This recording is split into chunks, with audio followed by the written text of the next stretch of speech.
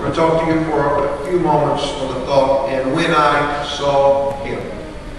And when I saw him. Put your Bibles down. Put your hands to the Lord, and let's ask God for fresh anointing. Dear Lord, we love you right now. We ask you, God, for fresh anointing. Fall upon this congregation and upon me, God. Help us to minister together the needs that are represented here today. Dear Lord, I pray that you would meet each and every one of those in the name of the Lord Jesus Christ. Amen. God bless you. You may be seated in Jesus' name. Let's not forget to pray for our Bishop Kilgore. Let's hold him up in prayer. God would continue to bless him and strengthen him, and God would put strength in his feet, heal those bones properly, and he will be able to start getting around, because that's the reason why he's a little discouraged. He wants to be out preaching. He wants to be moving around. And let's pray for our bishop that God would give him a special blessing. I was in the valley and I preached Awakening on Friday night. And what a great move of the Lord we had down there in the valley. That service, a powerful flow of the Holy Ghost came in among those people. It was such a great blessing to be down there. So I want us to talk this morning about when I saw him. And when I saw him. I want us to focus in on Jesus today. I want him to become, or to be at the center of our attention. I don't want you to concentrate this morning on your wants. I don't want you to spotlight your needs today. I don't want you to direct your attention to your problems today. Don't fix your eyes on the many unfinished tasks that await your attention. I have to do that. I've got a garage half full of boxes like that. Just moved in, and dear God, we don't get these boxes unpacked. I just told Sister Ray, we're stacking them over there, we're going to forget about it. Someday, some way, they'll get unpacked. I'm not worried about it right now. Amen. I don't want you to look at your past. I don't want you to stare at your present situation, and I don't want you to lift your eyes and even look into the future today. I just want you to put your eyes on him. Like Paul admonished the Hebrews, I want you to look unto Jesus. Look unto Jesus. Don't look at your husband. Don't look at your wife. Don't look at your friends. Don't look at your boss. Don't look at your leaders. Don't even look at your pastor. But please, by all means, do look unto Jesus. Put your eyes on him. As Moses of old, of whom Paul states, by faith forsook Egypt, not fearing the wrath of the king, for he endured as seeing him who is invisible. Moses endured all that he went through and was able to give up all of the treasures and the pleasures of Egypt, because through eyes of faith he had fixed his gaze upon the God of the universe. He was able to lead the Israelites out of Egypt because he saw with eyes of faith that God was working, leading, and moving in bringing them out of bondage. He was able to endure everything he went through in his life because he saw or understood that the invisible God was visibly manifesting himself in all areas of his life. So I want you to look at Jesus today. I want you to see him today. For if you can see him, if you can catch a glimpse of his glory and a peek at his power and catch sight of his grace, you will never, ever be the same again. If you could just see him today, you would join with all of the saints with beating heart and bated breath as they sing, bring forth the royal diadem and crown him Lord. I would that we could crown him with many crowns today. A crown of love, a crown of worship, a crown of faith, and a crown of obedience, a crown of a godly, holy lifestyle, a crown of humility, a crown of glory, honor, and praise for which he alone is worthy. The songwriter said, "Oh, hail the power of Jesus' name. Let angels prostrate fall. Bring forth the royal diadem and crown him Lord of all." I'm so glad we can feel his presence in this house today. I don't know about you, but I want to crown him King of Kings. Would you lift your hands with me right now for just a moment before we go on in this message? And would you place the crown upon the brow of the Master right now? Would you crown him with love? Would you crown him with praise? Would you crown him with worship? Would you take your eyes off of this old world for just a few moments and focus in on him? And would you look unto Jesus right now? Would you look unto him? And would you praise his holy name? Hallelujah. Praise God. Praise God. I want somebody right now to lift your voice a little bit. Come on. God is in this house. He has touched my spirit right now. If he can touch my spirit, he can touch yours. In the name of Jesus Christ. Holy Spirit of God, would you speak into every life right now and help us to look unto you and lift our eyes up and place our eyes on you. Oh, hallelujah. Hallelujah. Praise God. Praise God. Praise God. Hallelujah. Thank you, Jesus. Thank you, Jesus. Thank you, Jesus. See, when John saw Jesus, he was overpowered. He was overwhelmed, for he writes his own personal experience to forever register his reaction to seeing the risen Christ. He said, "When I saw him, I fell at his feet as dead." And John had seen Jesus during his earthly ministry. He had seen him heal the sick. He had seen him raise the dead. He had seen him as a servant. He had seen the rays of his divinity shine through while he was with him on the Mount of Transfiguration. But now he sees him in all of his power. He sees him in all of his splendor. And the scripture says he faints and wilts, unable to withstand his glorious appearance. John gazed with a dauntless eye upon the throne of jasper. He beheld the rainbow of emerald. He could view with rapture the sea of glass like unto crystal, and 7 lamps of fire burning before the throne. But when he sees the majesty of Jesus, he is bewildered by the brightness of he, and he who retreated not when the doors of heaven and hell were opened to him in a vision, fell lifeless at the feet of the Master when he contemplated him in the fullness of his glory. Hallelujah. Oh yes, if you and I could see him today through eyes of faith, if you really see him, you too will be overpowered.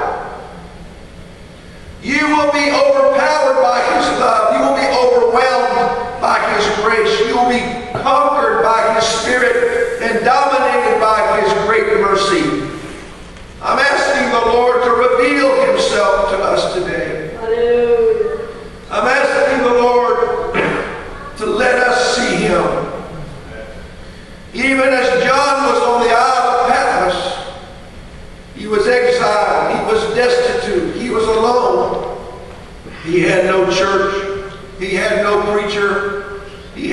saints.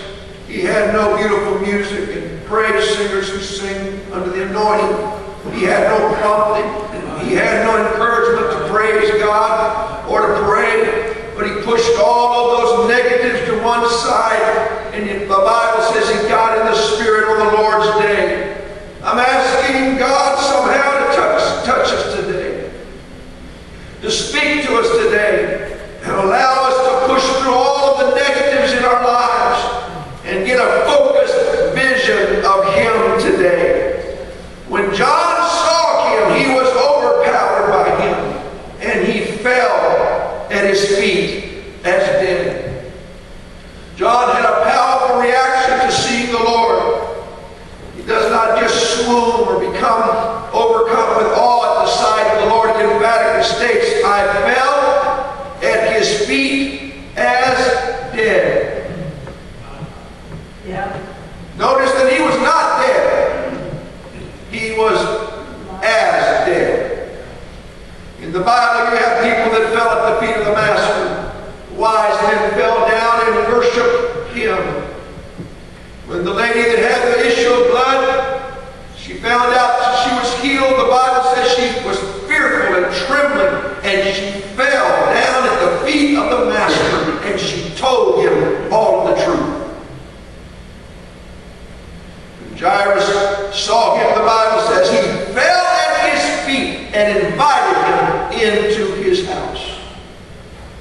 Peter saw Him after His resurrection and saw the miracle power that the Lord had. His eyes were open, and the Bible says he fell on his knees at the feet of Jesus, overwhelmed by His presence. And he said, Lord, I am an evil man. I am a wicked man. He said, forgive me, and he repented. When those 10 lepers left and one came back, the Bible says that one that came back who had a thankful heart, he fell at the feet of Jesus and he gave Him thanks. I want to tell you something. If you really get your eyes on Jesus and you really see Him in His beauty, in His glory, in His grace, in His power, something's going to happen in your life. You might be just like Jairus. You might fall at His feet and you might invite Him into your house. You might be like the one leper that came back. You might fall at His feet and you might give Him thanks. You might be like Simon Peter who doubted, and when he saw the miracle power of the Lord, you might fall at His feet like Simon Peter did and repent. Whatever you do, it will be a reaction to seeing the glory and the presence of Almighty God. I believe He's in this house today. I said, I believe He's in this house today. I believe His presence is in this house today. We see now through a glass darkly, and in that day we shall see Him face to face. Now, we can't see Him today. He's here by His Spirit. He's here by His power. But we know He is here. We can feel Him. He's touching us. We know that His presence is wherever Jesus' presence is, that's where He's at.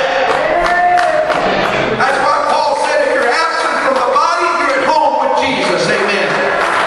That's why if I die today, I'm not worried about it. I'm going to be home with Him.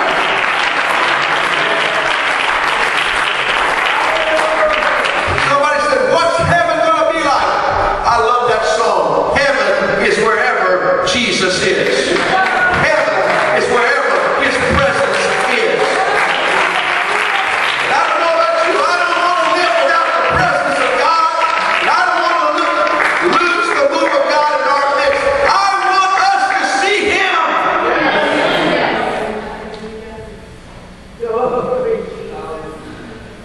And I don't believe in making a doctrine out of falling out of the Spirit.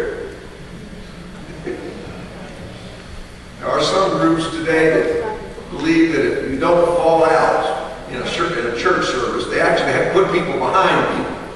And when they pray for people, everybody falls. And the whole church is laying out. And they got people standing behind them and catch them when they fall.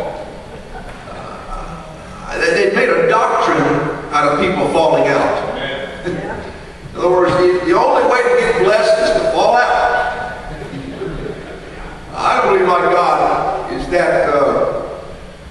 for it.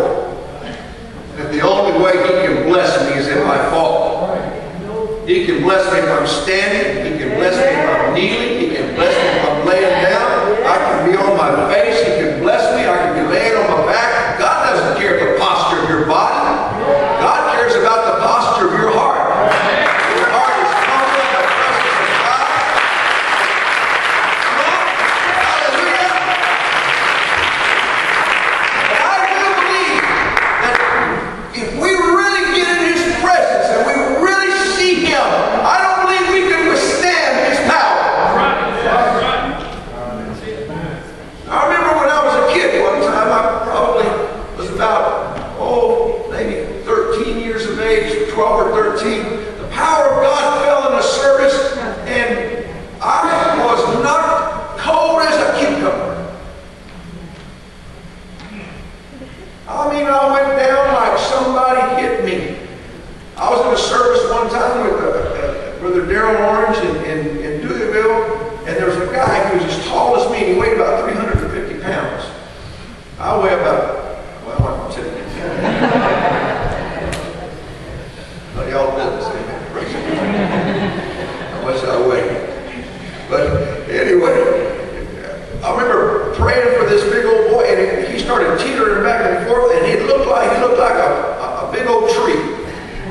He's going back and forth, and all of a sudden the Holy Ghost hit him, and he went down, boom, and he laid there for about 30 minutes. I want to tell you something. I don't believe in making a doctrine out of people falling out, but if you ever get in God's presence, and you ever get a real touch from God, you ever really see Him, you're not going to be able to withstand the glory of God.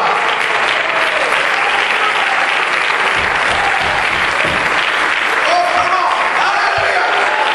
You won't be able to withstand the power and the anointing of the Holy Ghost if you really see Him.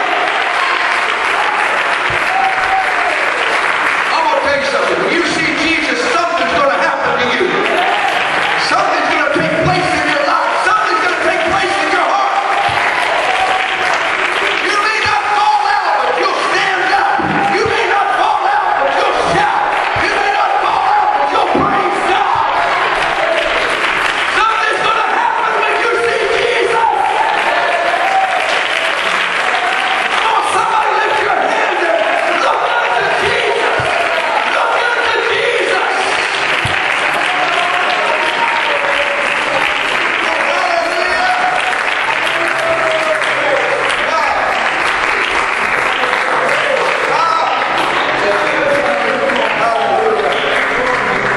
Praise God. All strength will leave your body when you see Jesus. All resistance to His person and presence will suddenly leave your body, and you will succumb and yield to His power. You would surrender to His control. You would fall at His feet as dead. Hallelujah. Praise God. Hallelujah. Some of us need to fall at the feet of the Master today. Some of us need, like John did, to lie at the feet of Jesus as dead men and dead women.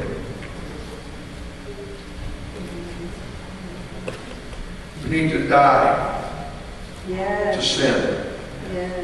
We need to die to what we want. We need to die to our desires. We need to die to our passions. We need to die to all disobedience. We need to die to our will, not my will, but thine be done. We need to die to the world. There's so many things we need to die to, but we will not die to them until we see Him. And when we see Him, we will fall as dead men and dead women at His feet. No resistance. No one can stand in His presence. No one that really sees Him can resist Him. Hallelujah. If we really see Him, if we really contemplate in His power, in His person, it will overwhelm us. And we too, just as John, will fall dead as dead men at his feet. I would ought to ask the Lord today, Lord, overwhelm me. Lord, conquer me. Lord, subdue me. Lord, dominate me. Lord, rule in me. Lord, control me. Hallelujah. Lord, be supreme in me. Lord, engulf me with your glory. Overcome me with your presence. Let me lie at your feet, powerless to resist, weakened, humble in the presence of the Lord. Would you take somebody's hand right beside you right now? Hallelujah. Because you see, the one that John saw is in this house right now. Jesus is here with us. Where 2 or 3 are gathered in his name, he has promised to be present in the midst of them. If you've never repented of your sins, you've never been baptized in Jesus' name for the remission of your sins, you've never received the baptism of the Holy Ghost, it's only because you've never seen him. If you will look unto him today, you will place your eyes upon him and get your eyes off of yourself and get your eyes off of your problems and get your eyes off of this old world, and you lift your eyes up and you will look at him. You will repent. You will gladly be baptized in his name. You will begin to seek the baptism of the Holy Spirit. I wish I could sing. I would sing that old song right now. Have thine own way, Lord. Have thine own way. Thou art the potter, and I am the clay. Mold me and make me after thy will, while I am waiting, yielded and still. Somebody here today needs to see him. Needs to see him. And while I'm lying at his feet, yielded and still, lying at his feet as dead, without any resistance to what he wants to do in me. And as I lie there and say, God, I'm not going to fight you anymore. I'm not going to resist you anymore.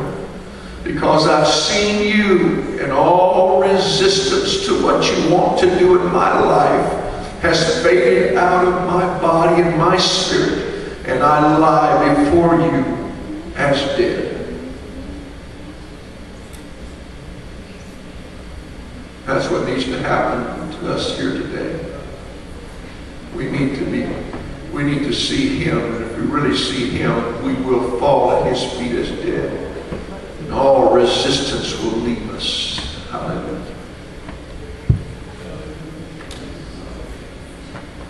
Praise God. Praise God. Hallelujah. Hallelujah. Have thine own way, Lord.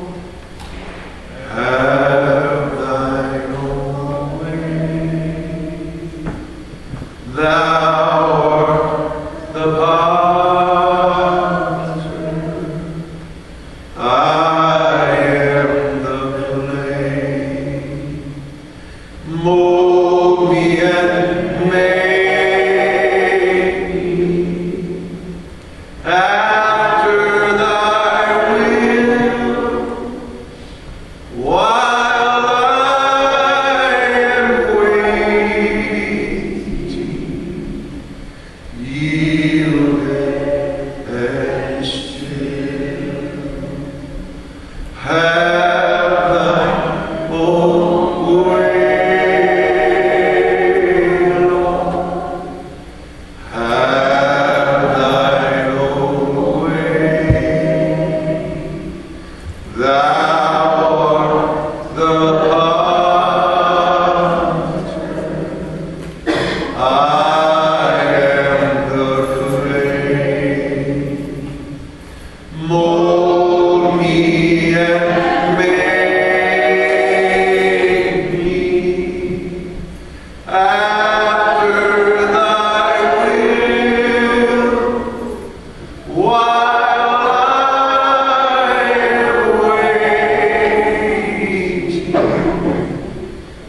Healed and still. Don't you feel the presence of the Lord? Would you stand to your feet right now?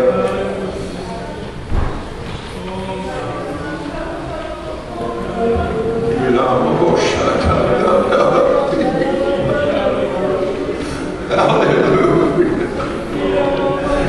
If he can just get us still long enough. He can just get church, you hear me? If he can just get us still long enough. If you see him, you'll fall as dead at his feet if you're still long enough. He's going to do a work in your life. He's going to do a work in your life. Hallelujah.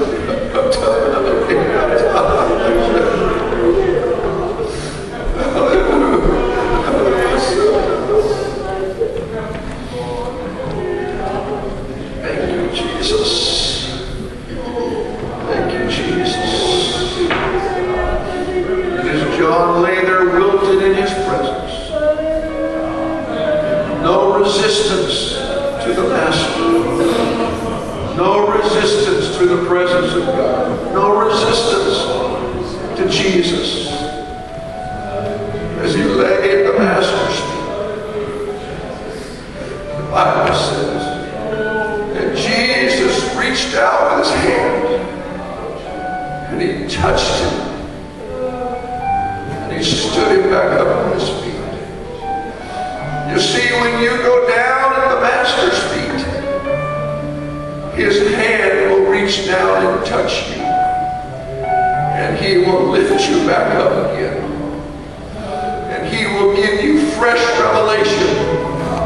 Because he said, don't worry, John. Behold, I was dead, but now I am alive forevermore. Yes, I came. I walked among you. I was with you. You saw me. You saw men fall at my feet. You saw what I did. You saw me in the days of my flesh. You saw me on the cross of Calvary. But now, John, I want you to know that I'm in a new dimension. I am alive forevermore. And I have the keys to death and to hell and the grave. I am the first. I am the last. I'm everything in between. John, I'm everything that you need. I'm your starting point, and I'm your ending point, and I'm everything that you need on your journey of life in the middle. I'm telling you, he's the first, and he's the last. He's the Alpha, he's the Omega. He's the beginning, and he is the end. You just need to get a glimpse of him and fall at his feet and let him put his hand on you.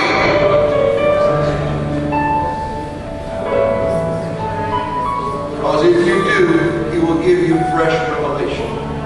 He will open your understanding.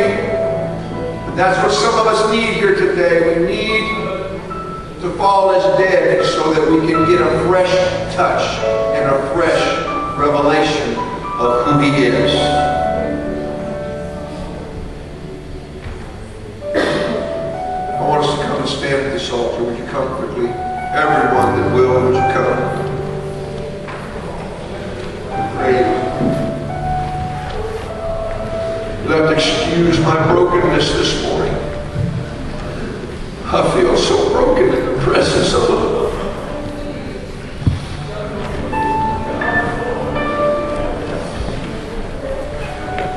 Because early this morning I felt his feet dead. I'm waiting for his touch. I know his touch is going to be there for me. I know he's going to give me fresh revelation. I know he's going to show me that he's the first and the last. That he has all power and everything is in his control. First, I've got to get a glimpse of Jesus. Would you lift your hands and would you look up to Jesus right now? I wish somebody would just really see him today. You see him today, you won't be able to stand. You won't be able